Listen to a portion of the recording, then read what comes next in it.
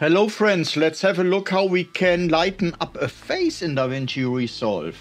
So for this, make sure you have your clip on your timeline, then you go to the color page, and in the color page you choose here this window section, and in the window section you click here on the circle. You bring the circle into position. Just let's have a look.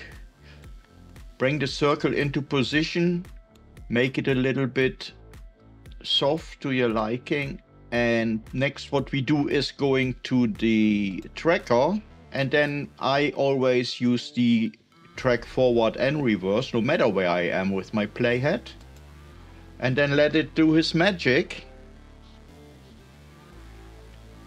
And now I turn off the overlay here in the lower left corner of the viewer, and now I'm going to the gain slider, and then I can very subtle play with the brightness of the face. Let's have a look. Can of course overdo it, but you can go how far you want.